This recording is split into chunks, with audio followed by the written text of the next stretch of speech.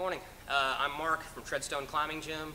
I just want to orient people to what our belay check is all about and what we need to see on a belay when you come in. If you come into the gym and you declare yourself to be an experienced rock climber, we're going to ask you, do you know how to belay already? And if the answer is yes, then this is what we need to see from you. Once again, I always try to say this. We keep our belay check very user-friendly. We're not trying to make it like a 12-step process and make it take 45 minutes. It takes time out of your workout. We understand all that stuff. Really, what we try to do is just look at your belay on your warm-up. So when you're coming around the gym and it's time to tie into the rope and go to the top of the wall, just call us over and we'll just look at what you do. But when we do, these are the things that we're looking for. Number one, your harness being on properly, right? Most harnesses nowadays do not have to be doubled back, but about 20% of them do. So this buckle right here, if it needs to be doubled back, we want to see that you know that term, the word doubled back, that phrase, right?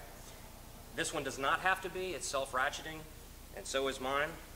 But you need to know what doubled back means if you have a harness that needs to do that. And as we check cadence out here, I'm still going to look at it and still demonstrate to the instructor that I know about that. I'm going to say, okay, he does not need to be doubled back. And again, let's use that phrase. Every time somebody comes in here and does a belay check with me, if they use that phrase, I know the rest of the belay check is going to go well because they were trained by a professional if they use that phrase, doubled back. Okay, so there's that. This is a hip harness, so we want to have this harness above the hip bones and tight on the waist because it's the hip bones that anchor this harness onto his body. So that's a good thing. Needs to be above the hip bones and tight on the waist. Leg loop tightness, that's a preference thing, not really a safety thing so much. Okay, so both of us are good to go as far as all of that goes. Now, for the belay check, we're going to tie him in with the figure of 8 knot. No bow lines, please. You can do that. You can be Euro with it if you want to someplace else, but we use the figure of 8. Also, we don't use the gree-gree for the belay check. We love the gree-gree. It's a great device, my favorite. But for the belay check, we want to see that you can use a traditional belay device like an ATC, air traffic controller, or a figure 8, something like that.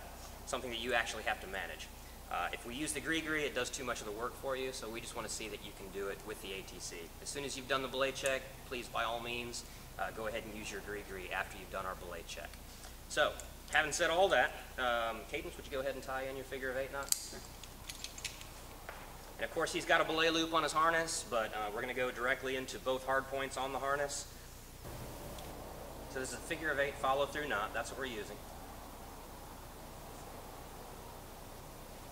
And when you get finished with it, you can do a backup knot, which is an overhand, the overhand knot. But this is a self-tightening knot, so you actually don't have to do that. What we generally do is what's called the Yosemite pass-through, and that's just taking this excess right here and tucking it into the knot. Perfectly acceptable thing to do with the excess. But again, this is a self-tightening knot, so it actually does not need a backup knot at all. And that's even according to the American Mountain Guides Association, which is one of the most conservative safety standards out there. So if they say that's okay not to have a backup knot on this knot, then by all means, that's good. If it's a bow line or something like that, of course you would need a backup knot, but on this knot you don't because it's self-tightening. All right, so now that he's tied in, we're going to look up, make sure we don't have any twists in the rope. Come over here, take a bite in the rope, B-I-G-H-T, pass it into one of the slots on this ATC. It's got 2 slots, but we don't use both of them, right? We've got 2 slots because occasionally we use 2 ropes, and sometimes if you're rappelling on a single rope, of course, you would also be using both of those slots. But for belaying, it's 1 slot. It does not go in one slot around the carabiner and then out the other slot. That would be wrong. So just one of these slots.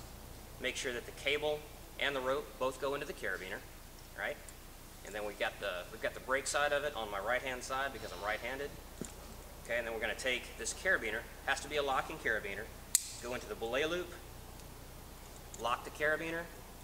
When you lock it, turn it until it stops turning, and then back it off just a touch. If you cinch it down like that, you're thinking that you're doing extra safety, cinching it way down, you may have to take a pair of pliers to get it back off again after somebody's weight is put on it. So we actually just back it off just a touch. It's still locked.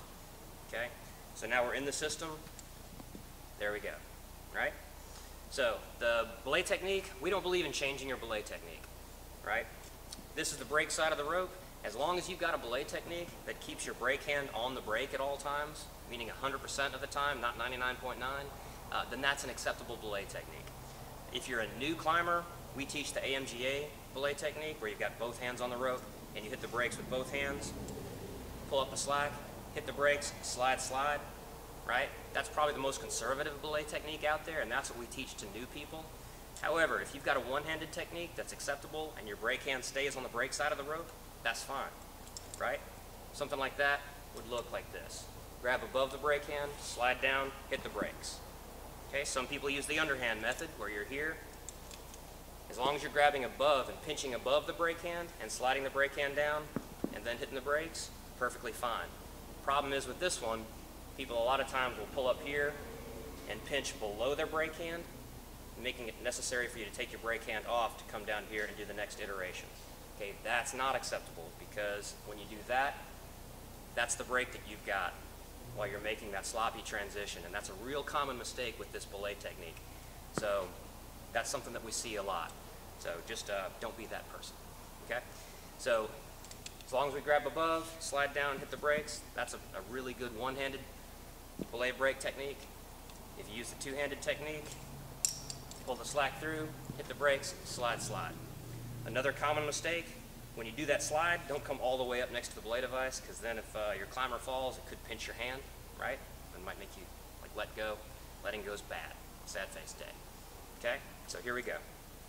We do a buddy check before he leaves the ground. When we check his knot, he's got the backup knot that gives him like an extra train track here in the middle. So we've got 2 tracks, 3 tracks, 2 tracks. When we've got the Yosemite pass-through knot, that's what it'll look like. He's tied into both hard points on his harness. His harness is up above his hip bones and tight on the waist. So is mine. That's what he's looking at on mine. He's going to come to my side now. He's going to make sure that my belay device is clipped in with a locking carabiner and that the carabiner is locked.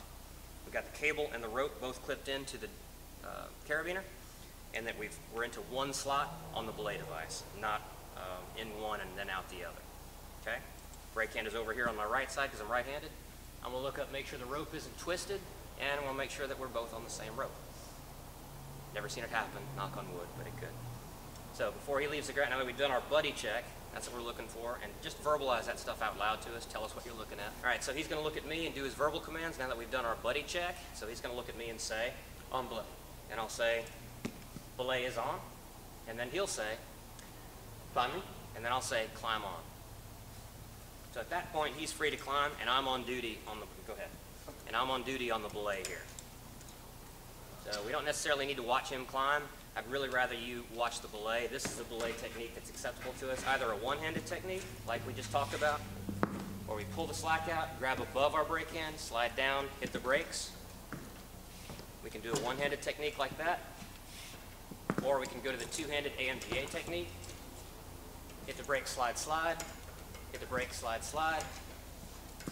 This is also, of course, a very acceptable belay technique because you got 2 hands on at this point. He's at the top now, so when he's at the top, he's going to call down to me and say, got me? Got me? And when he does that, I'll take up all the slack, super, super tight. I'll hit the brakes, put one foot in front of the other, get into a good fighting stance, settle my weight just a bit, and I'll say, gotcha. And then he'll let go of the wall, come down onto the rope, and I'll keep the rope off of him by moving to the side if I need to.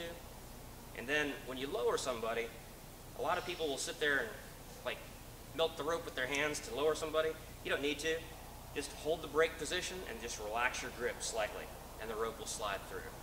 And down he comes, right? And there it is. Now, very first thing, as soon as somebody touches down, give them 2 arms lengths worth of slack so that they can pull the rope down and get that tension out of the harness system, right?